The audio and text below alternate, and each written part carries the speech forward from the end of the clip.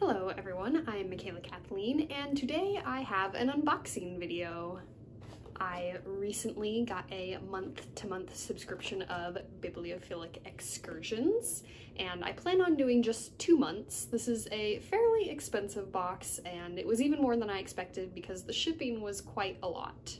But I'm definitely very excited. These boxes do have a theme.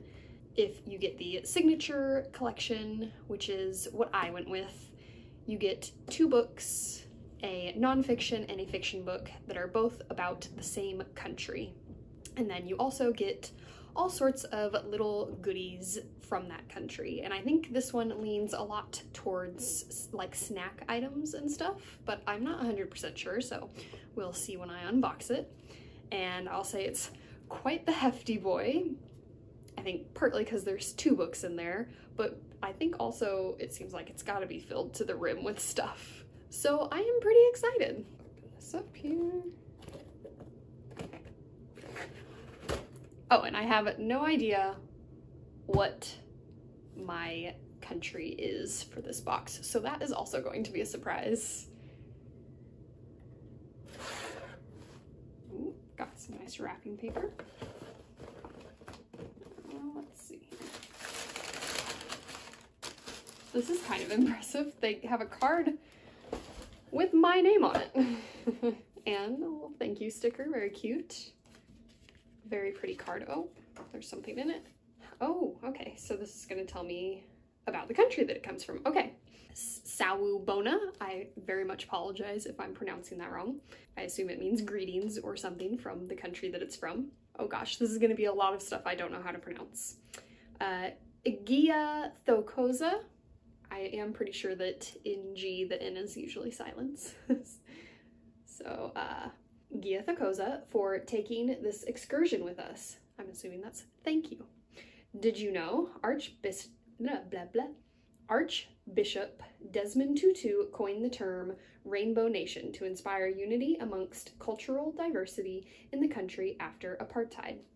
I'm assuming we are in South Africa here. Speaking of diversity, Table Mountain, one of the new 7 wonders of nature, ooh, I'll have to look that up, is home to 2,200 species of plants and 1,470 of flora. Hamba Kali, the team at Bibliophilic Excursions. This is a very pretty card. I already am liking how personalized all this is. And it came with a little note inside the card. Okay, so it's a little page about South Africa with some photos and everything. Welcome to South Africa, Unity in Diversity. South Africa, this is kind of long, just fair warning. Maybe I'll put some timestamps down below of when different things happen if you don't want to hear all this, although I think it's going to be very interesting information. South Africa, the southernmost country on the African continent, renowned for its varied topography, great natural beauty, and cultural diversity, all of which have made the country a favored destination for travelers since the legal ending of apartheid, Africans' apartness or racial separation, in 1994. This month, we have some very special book selections for your enjoyment. The fiction book is Cry, the Beloved Country by Alan Paton, first published in 1948. Ooh, older books. In a quest to save his own broken family, a rural minister travels through Johannesburg only to discover inequities that threaten the future of the entire country. Although the story examines the lives of one unique family, the narrative is truly about a country struggling to retain the tribal roots while friction causes her citizens. The book's popularity is evident in the numerous film and stage adaptations, including a 1995 motion picture starring James Earl Jones and Richard Harris. Ooh, I like getting some movie recommendations. Paton was a well-known anti-apartheid, is its name Alan Paton or Alan Parton? Anti-apartheid activists and South African officials even banned Cry the Beloved Country for being too politically dangerous for advancing multicultural ideas. The nonfiction selection for the month is Born a Crime. Ooh, okay, so it's not an older book in the box, it's a new book, and they're just talking about an older book here. So nice little book recommendation situation going on.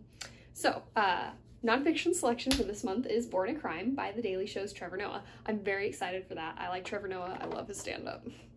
Noah, born to a mixed-race household, discusses his childhood in both apartheid South Africa and post-apartheid South Africa. Noah brings his distinctive comical voice to this very personal memoir. The bestseller and book of the year has been adapted into a major film starring Lupita Nyong'o as Noah's mother. I did not know that. As always, we've selected some amazing goods to bring South Africa straight to your doorstep.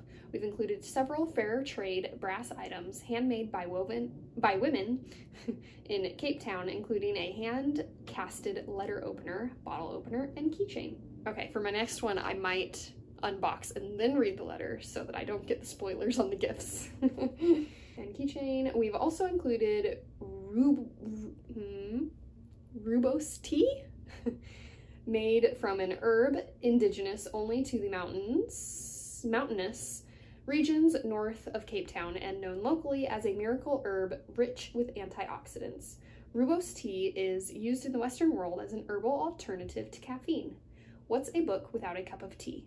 Your tea would certainly be lonely without snacks, so we've included a sauce and spice grinder to add the delectable tastes of South Africa to your favorite veggies and meats. Happy reading, the team at Bibliophilic Excursions. Okay, so maybe the first book was my fiction book, and the Daily Show book is my nonfiction. Have our first gift here. Oh my lordy. We have this elephant bottle opener, it looks like. Beautiful keychain. And the letter opener, giraffe letter opener. These are hefty, very high quality, and very cool looking. I like it a lot. And then here's the tea, Hardy & Son Organic Rooibos, which again, I'm not super into tea. I've talked about this on other unboxing videos, but I always like to give it a try, just in case. And then probably would give the rest maybe to my dad, and he can make it into iced tea. Okay, Akuba Africa, Taste of Africa, Peri Peri Mombasa chili sauce. Certainly, again, I will try this. I'm not super into spicy things. I don't know how spicy this is going to be, but I'm certainly willing to try it. This is all wrapped really well. Fire spice, that sounds spicy. Built-in grinder. Okay, I'm excited to try all of these. I don't know how well I'll handle the spice, but we'll see. Okay, and then, yes, the Alan Paton, Cry the Beloved Country. An immediate worldwide bestseller when it was published in 1948, Alan Paton's impassioned novel about a black man's country under white man's law is a work of searing beauty.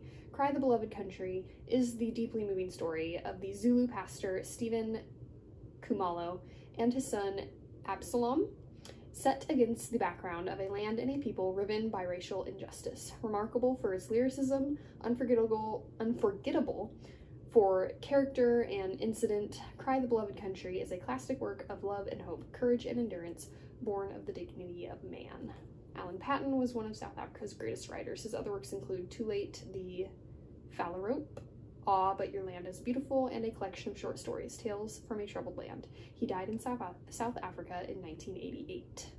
It is labeled the most famous and important novel in South Africa's history. I'm excited to read this. I've never heard of it. And yeah, moving on to the next book, which of course is Trevor Noah's Born a Crime. So yes, very exciting. Two fairly small paperbacks, but very exciting. 2 books in one box is always fun. Ooh, oh, they leave a little note inside the book. Oh, and there's a bookmark. The more that you read, the more things you will know. The more that you learn, the more places you'll go. Dr. Seuss. A cute little bookmark.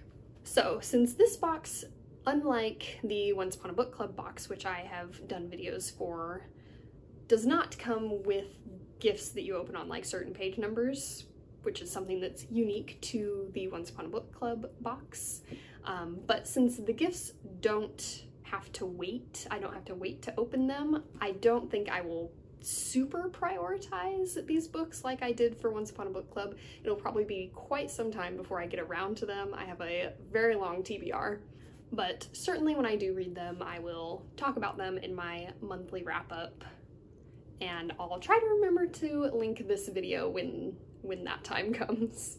But yeah, this was definitely a very exciting first box. I'm excited for next month's box. I went into this planning to only do 2 months, and I think I'm going to stick with that based on this first box. I'm not one to do subscription boxes for an extended amount of time, and this one is rather expensive with pretty high shipping costs.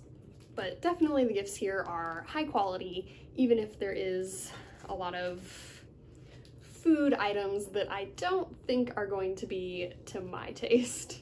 But anyways, I hope you enjoyed this unboxing, and definitely go check out my other unboxing videos that I have done for the Once Upon a Book Club box. Thanks for watching. Remember, words matter.